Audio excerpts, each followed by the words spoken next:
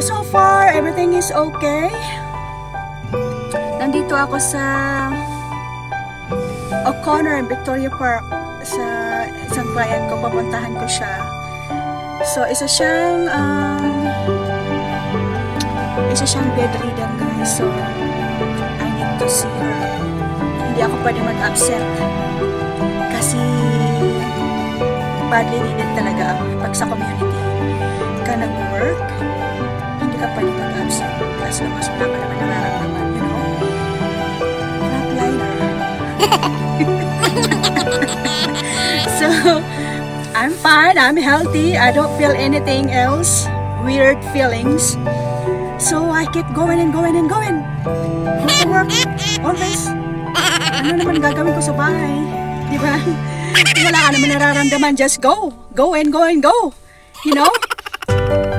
So, this is it. Pansit. Nandito na naman ako. Okay, kita-kita tayo ulit mamaya. And I have more story to share. Kasi guys, dinadala-dala ko na lang sa tawa. Kasi, you know, kung iisipin mo parati, may stress ka lang. At saka, always keep positive. Right? Life must go on. At makakaraos din kami. Makakaraos din kami. Okay, see you a bit later. Bye! Hi guys. So, nandito ako ngayon sa client ko. Pupuntahan ko siya.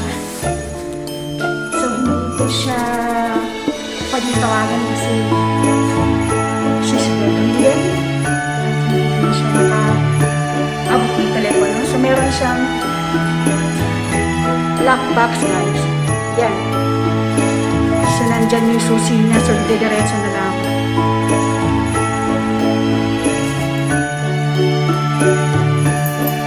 So, ito na yung susi niya, guys. Puntahan ko na siya sa kwarto.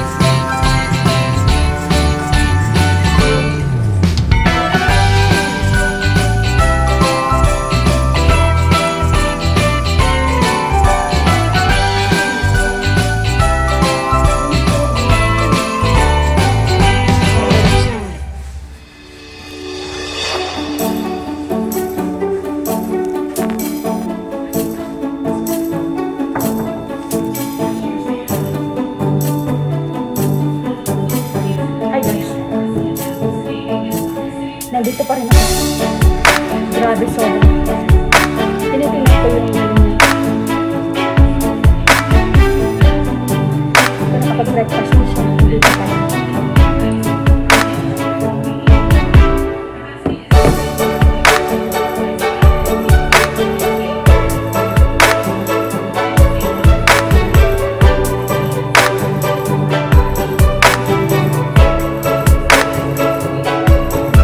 Nagpasakot, right?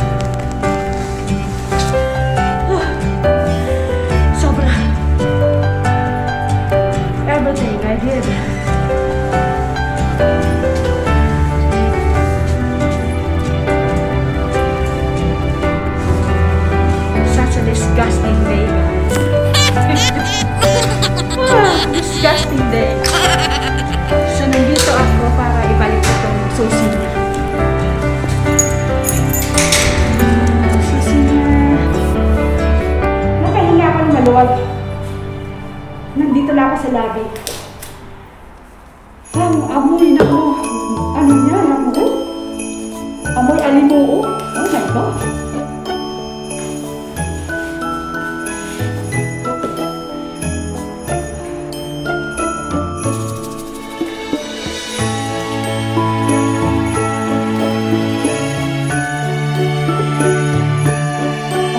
Parang kumatot yung file sa akin. Hindi kailangan ko sa lang.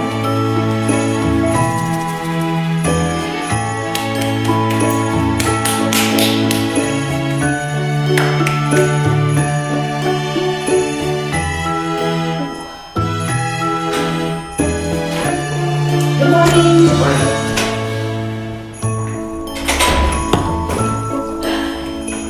Pinagpawisan ako doon. Oh my gosh. Oh. Okay guys, see you a bit later.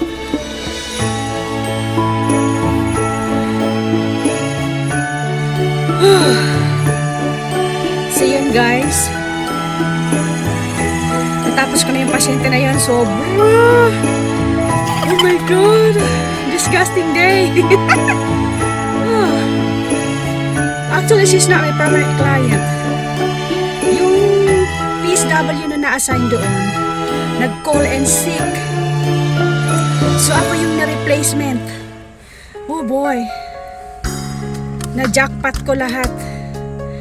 Kasi, nag-BM sa bed, all over the body. Sorry for this term sa mga kumakain, pasintabi po. Ito talaga po ang nature ng trabaho ko. So, minsan may masaswertihan mong ganun bad day. Minsan may mga client na paisi-isi lang sa magtapon ka lang ng garbage, that's it, you're done. This one is really badly. So, kasi siya bedridden, hindi na siya nakakakilos sa bali sa bed. So, bali nagde-depend na lang siya sa PSW. Nalinisan siya. So, I'm so sorry for this woman. So, bali may sister siya na nag-aasikaso sa kanya, nag-give up na dahil nag-give up na, ikaw ba naman araw-araw ganon. So, naswertehan ko ngayon guys, ngayong umaga. Sa pangalawang client ko siyang pinuntahan ngayon. So, yun. Nag-spray ako all over Lysol on my clothes. So make sure the bacteria doesn't go to sa damit ko. Okay guys, everything okay. So I have to proceed to the next.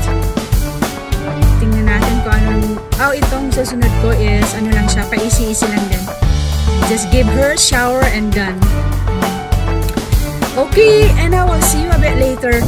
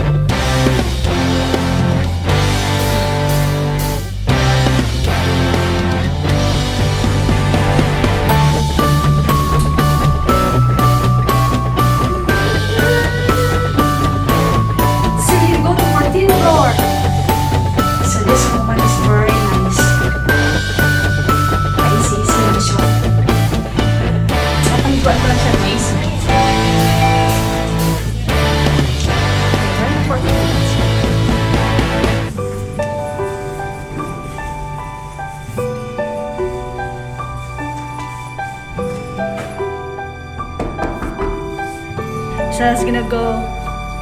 So I'm just gonna go transfer the garbage down here. And that's it. She's a little scary. Paano niya accept visitors sa place niya? Tapos baka mamaya yung visitor na yun may COVID. Tapos na-transfer sa kanya. Tapos isisihin kami. Mga PSW. Minsan may pagkaano rin tong mga ano na to. Matitigas ulo, sinabi ng do not accept visitors. Do not accept visitors because we are in a lockdown. We're on the red alert. Lockdown. Oh, bakit tanggap siya ng tanggap ng visitors? May pagkagaling din siya minsan eh. So, nabad trip ako dahil may mga visitors siya sa loob ng bahay. Holy crap. Sinabi ng bawal magtanggap ng bisita sa loob ng bahay dahil we are in a lockdown situation. Tapos siya dalawa, tatlo ang bisita sa bahay. And she is 92 years old. Holy moly. Tapos pagka nahawa sila ng virus, sasabihin, nahawa namin mga workers, PSW workers. Tingnan mo nga naman, katigasan naman ang ulo talaga. Kaya dumadami yung cases eh. Dumadami guys ang cases dito sa amin. Sobra. Kaya ako na lang minsan na kailangan protektahan ko yung sarili ko. I have double mask, eyeglasses. And sanitize my hands always and wearing gloves. Holy cow. Umalis ka agad ako. I'm done. Okay, so my next is around 12:30. So this right now is lunchtime, break time, and I have some lunch first. Okay, we'll see you a bit later again. Hi, Grandma. How are you? Good. How are you, Grandma? How are you today? Perfect. I'm just gonna check your medication, okay? I'm checking your medication and giving you some lunch. Alright, Cramps, see you in a bit. Thank you.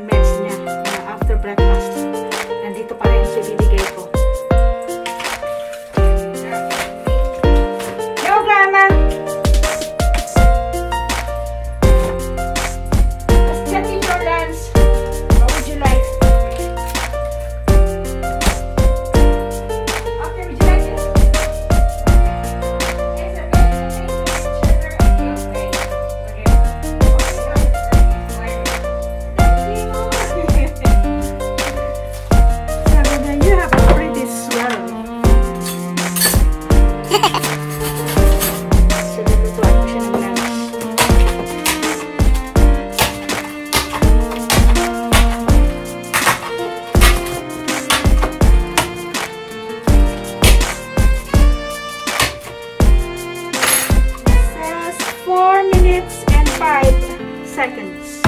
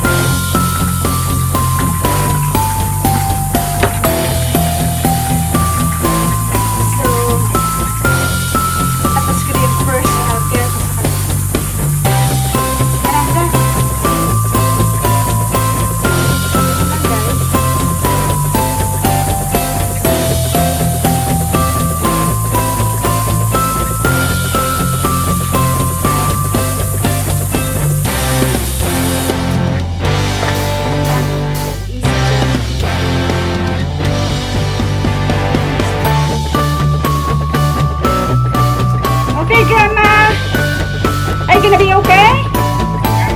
Are you gonna be okay? Yes? Okay. I'm going now, Grandma. I'm going now, Grandma. I'm leaving. Nice. Thank you. Take it easy, okay? You go for a nap. Okay. Yeah, and I will see you next weekend. Yeah, next weekend. We'll see you, okay?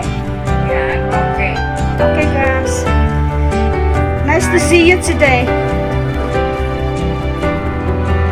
So, yan, tapos na.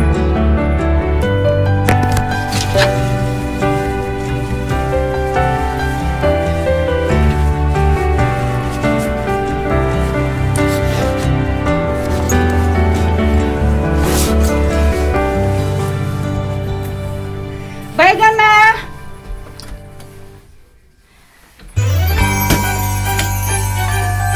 Bye, Gams! Yan, guys. Ano na talaga maligo, guys. Kahit ang kilit ko. Nilalamig sa kahit ang panahon ni warm naman. So, ginawa ko sponge that one. And then, there's her wrap for today.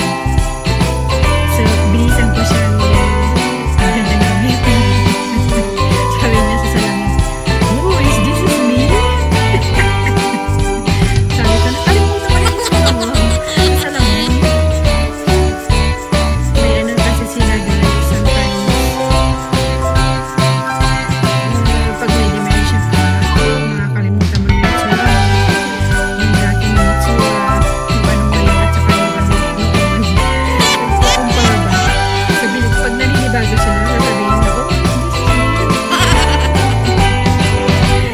Sila.